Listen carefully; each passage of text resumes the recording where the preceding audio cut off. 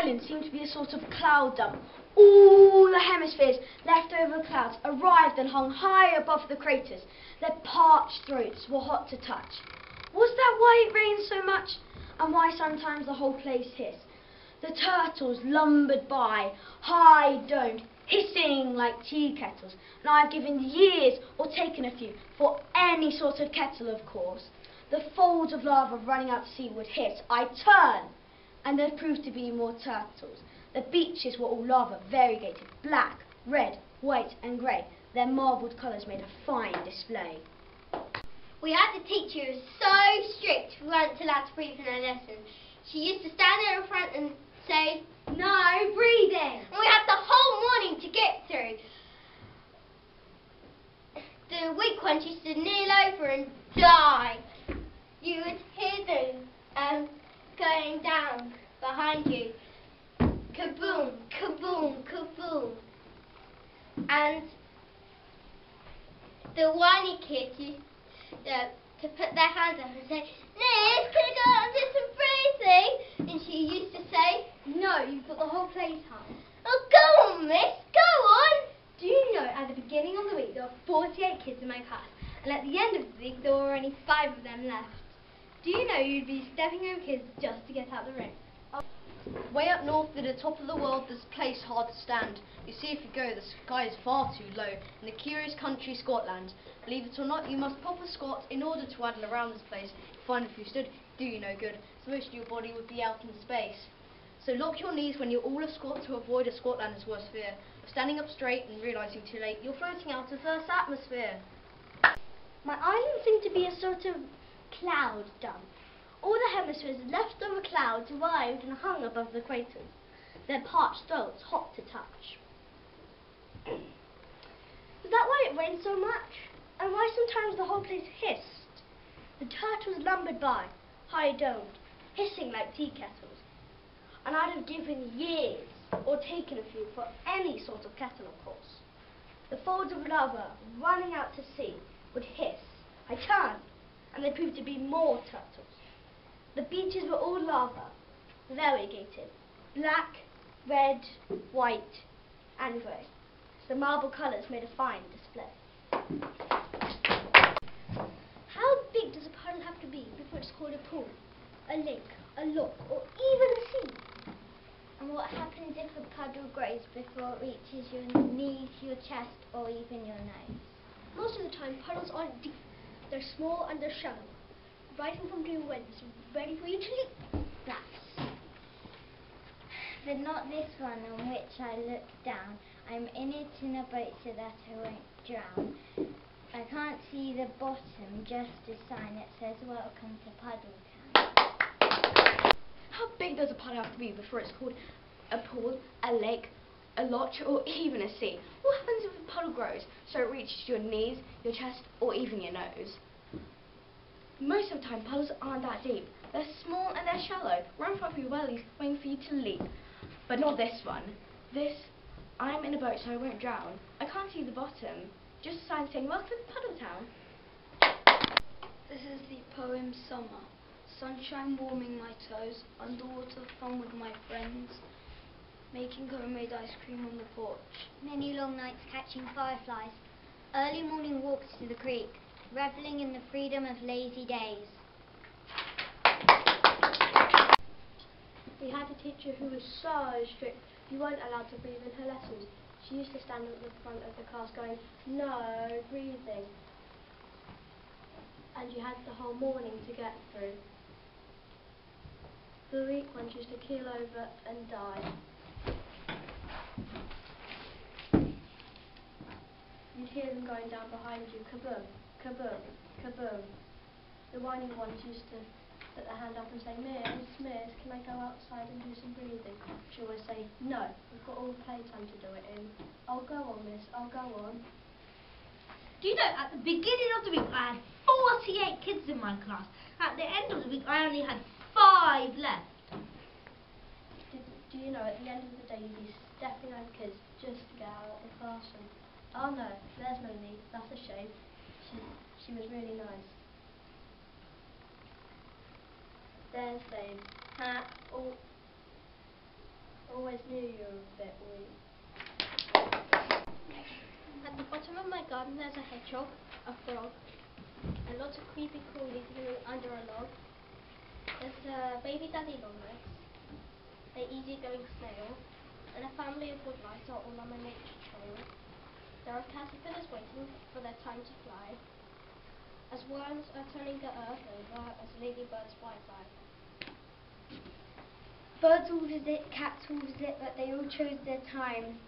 I've even seen a fox visit this wild garden of mine. My garden is a lively place. There's always something happening. There's a constant search for food and all that flowering. When you have a garden, you'll never be alone, because I believe we all deserve a garden of our own. How big does a puddle have to be before it's called a lake, a lot, or even a sea? And what happens if a puddle flows so that it reaches your knees, your chest, or even your nose? Most of the time, shallows are not deep. Puddles are not deep. They're shallow, and they're right in front of you, so you can in front of your welly, so you can get ready to leap. But not this one, which I'm looking down. I'm in a boat, but I'm not drowning, so I won't drown. I cannot see the bottom, just a sign saying welcome to Puddle Town. Want to be a fish? Have a slick fish head, spread fish jam on my fish bread, all's good round my bowl to do. We had a teacher who was so strict, you weren't allowed to breathe in her classrooms. She used to stand at the front going, "No breathing!" and you had the whole morning to get through. The weak ones just used to keel over and die. You hear them going down behind you, kaboom, kaboom, kaboom, and the one kid would always go, "Miss, can I go out and do some breathing?" No, you have all break time to do that in. Oh, go on, Miss, go on. Did you know at the start of the week there was 48 kids in my class? And at the end of the week there was only 5 of them left. Yeah. Did you know you'd be stepping over kids just to get out of the room? Oh no, there's Melanie. That's a shame. She was really nice. There's Dave. Hey, I like Dave. Always need a bit weak. How big does a puddle have to be before it's called a pool, a lake, or a lot, or even a sea? And what happens if a puddle grows so that it reaches your knees, your chest, or even your nose? Most of the time puddles aren't deep. They are small and shallow, up to your wellies, waiting for you to leap. But not this one, which I'm in a boat, and so I don't drown, and I can't see the bottom, just a sign that says, "Welcome to Puddle Town." Scotland by Mark Mason. Way up north near the top of the world there's a place where it's hard to stand. And you see if you go that the sky's far too low in the curious country of Scotland. Believe it or not, you must proper squat in order to wander around this place.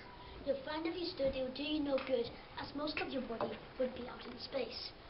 So lock your knees when you're all a squat to avoid a Scotland as well as fear of standing up straight and realising it's too late.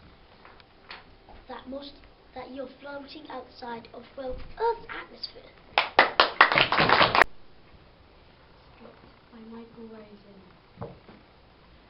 We had a teacher who was so strict, she wasn't even allowed to breathe in her lessons. She used to stand at the front going, "No breathing!" And you had the whole morning to get through. The weak ones would just keel over and die. You'd hear them going behind you. Kapum, kapum, kapum. There was always that whiny kid going, "Miss, miss, can I go out and do some breathing?" No, you've got all playtime to do it "Oh, in. go on, miss, go on." Do you know, at the beginning of the week, there were 48 kids in my class, and at the end of the week, there were only 5 of them left. Yeah. At the end of the day, you'd be stepping over kids just to get out of the room. Oh no, there's Melanie. That's a shame, she was really nice. There's Dave. Hard luck, Dave. Always knew you were a bit weak. How big does a puddle have to be before it's called a pool, a lake, a loch, or even a sea? And what happens if the puddle grows and reaches your knees, your chest, or even your nose? Most of the time, puddles aren't deep, they're small and shallow. Right in front of your well is ready for you to be. But not this one which I look down. I'm in a boat so I won't drown. Can't see the bottom, just the sign, and it says welcome to Puddle Town. We had a teacher who was so strict. You weren't allowed to breathe in her lessons. She used to stand at the front going, no breathing! And you had the whole morning to get through. The weak ones used to keel over and die. You would hear them going down behind you. Kaboom, kaboom, kaboom. And there was always a whiny kid going, Miss, can I go outside and do some breathing? And she'd say, no, you've got all playtime to do it in. And he would say, no, I'll go, miss, go on. Did you know at the start of the week there was 48 kids in my class, and at the end of the week there was only 5 of them left? Yeah. And did you know that you had to step over kids just to get out of the classroom? Oh no, there's Melanie. That's a shame, she was really nice. There's Dave. How'd luck, Dave? Always knew you were a bit weak. Sunshine warming my toes, underwater fun with my friends, making homemade ice cream on the porch,